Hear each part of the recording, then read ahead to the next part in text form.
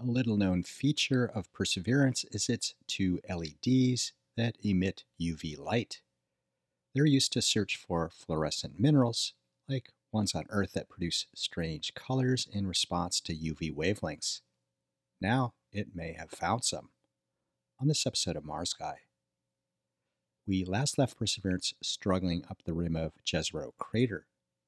A recent drive of only 3 meters seems to demonstrate the challenge for a rover facing loose materials on a steep slope. In response, the team turned Perseverance toward this rockier terrain.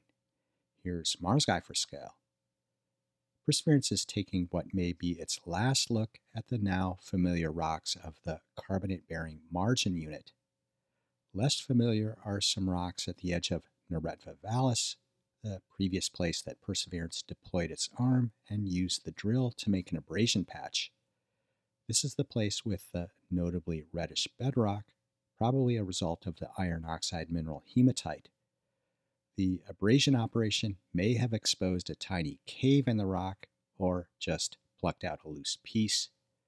But the whitish spots are a clear feature of this rock and probably contain sulfate minerals like the ones identified by the team in mineral veins on the other side of the valley. The UV lights on the Watson camera were used here, which is a fairly rare event because they rarely show anything interesting. But in this case, the whitish spots were clearly lighting up in the UV image. Note that the speckles result from the very low light level. Think visible noise. I wondered if some sulfate minerals fluoresce in blue wavelengths, so I decided to find out. I needed a light with the same UV wavelength that Watson uses, 365 nanometers, which is just short of what the human eye can see. This one has an LED with that wavelength, but also two at 395 nanometers, which definitely have a visible violet hue, aka black light.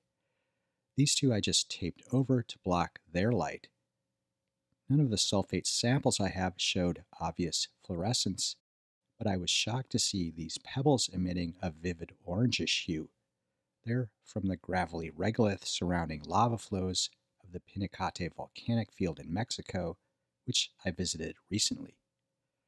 The patchy character of the orange spots corresponds to what look like coated areas on the pebbles.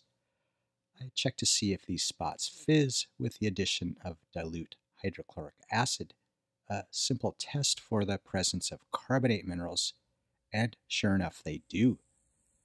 The acid converts CO3 molecules in carbonate to CO2 gas, which bubbles away. I confirmed the presence of calcite using infrared spectroscopy in the lab. But not all calcite fluoresces, like in this example. Most shells are made mostly of calcite, and they do indeed fizz. But this one doesn't show obvious fluorescence. Closer to home, you can find shells that do fluoresce, which was a surprise to me, especially to see the variability. So, what to make of the UV images from Mars?